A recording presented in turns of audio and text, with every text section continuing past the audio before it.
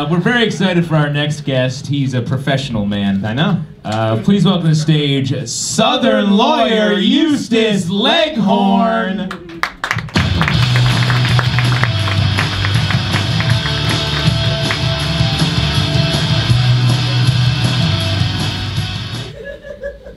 Your Honor, in lieu of my closing arguments, I have a simple question for you and the members of the jury.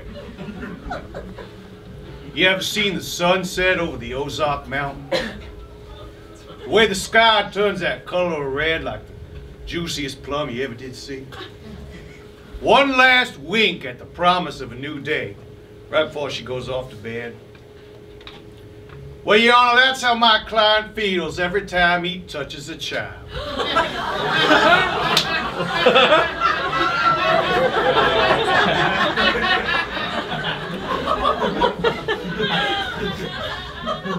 Now you must decide his fate. Maybe you'll find him innocent. Maybe you'll find him guilty. That's not for me to decide.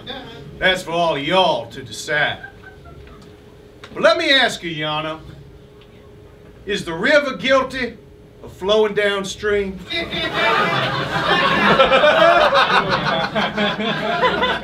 If two boys are playing in that water, splashing around in the shallows, is that river guilty of touching those boys?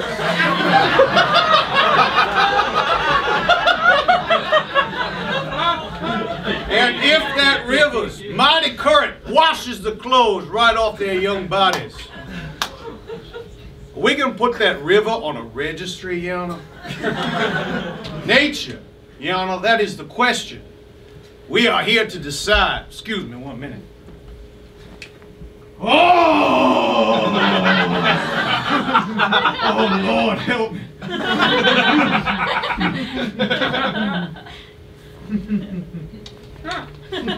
Now, Your Honor, I should mention at this point that I did not seek out this case. Well, we don't get this kind of thing usually in Hickory Falls.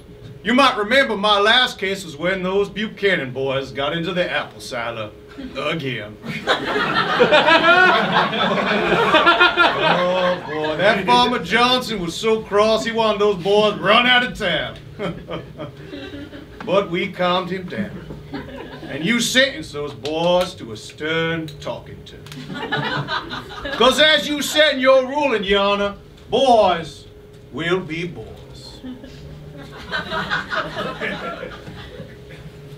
Boys will be touched sometimes. Trust me, Your Honor, there's nothing I'd rather do than scamper away from this trial quicker than a jackrabbit.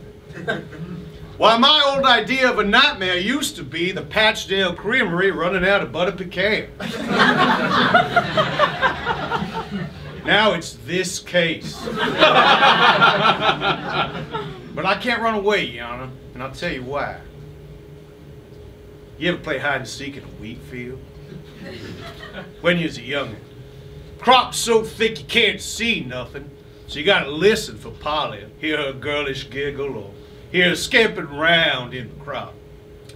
So you follow the sound, you see, and sometimes you find Polly. Sometimes it's that old gopher in your carrot patch. One more time.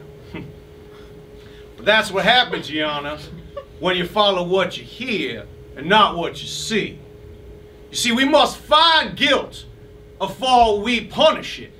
Therefore, if a human monster walks into my office, I must find him innocent until proven guilty. Excuse me 1 more minute, Your Honor.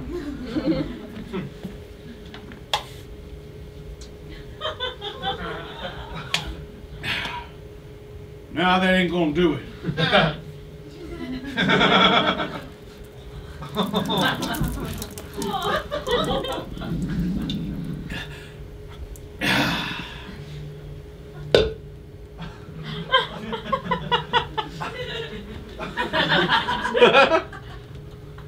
Now, some cases make you popular, Your Honor. Like when I argued there could be no peach too big for the peach fist.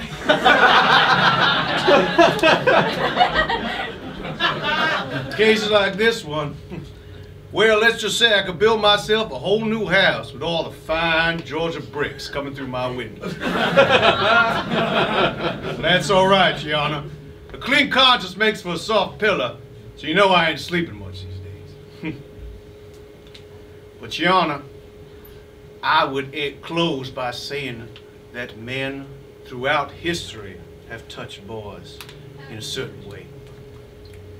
Walt Disney has touched every man and woman in this courtroom with his beautiful movies that make us all feel young again. Mother Goose and Mark Twain have written stories, put a light in every child's imagination, a smile on their face right before they scurry off to bed. My client uses his mouth.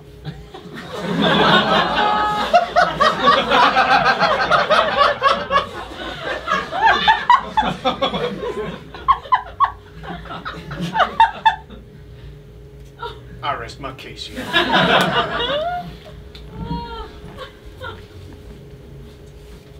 Well, was that guilty, Your Honor?